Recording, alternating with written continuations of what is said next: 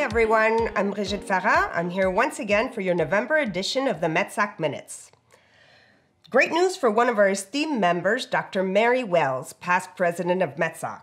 She's been elected new Dean of Engineering and Physical Sciences at the University of Guelph in Ontario. Mary began a 5-year term on November 1st after an extensive search with faculty, students, and staff. I invite you to read more about her on our website. Congratulations, Mary. On to our technical content. Some of the important dates to remember is the call for abstract for extraction 2018.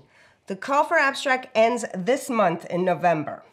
Remember, this is the industry's first collaborative effort global metallurgy conference focused exclusively on extractive topics, including business and economic issues. It's a collaboration between MetSoc, TMS, and SME. We also just opened up the exhibitor sales portion, so if you're interested in having a booth at the conference, now is the time to sign up. I also want to say thank you and congratulations for all our submitters for ICAA 16th, the International Conference on Aluminum Alloys.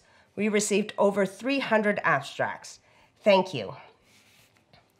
Finally, for our materials group, we are now calling for nominations for the Metal Physics and Metal Chemistry Awards for 2018.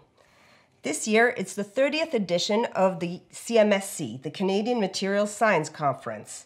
As always, at this conference, we honor 2 outstanding engineers in the materials industry.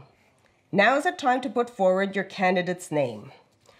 The award recipients give a keynote and special presentation at the conference. This conference is a great platform for students, and it's an excellent forum for academics and professionals to present their results and discuss advancements.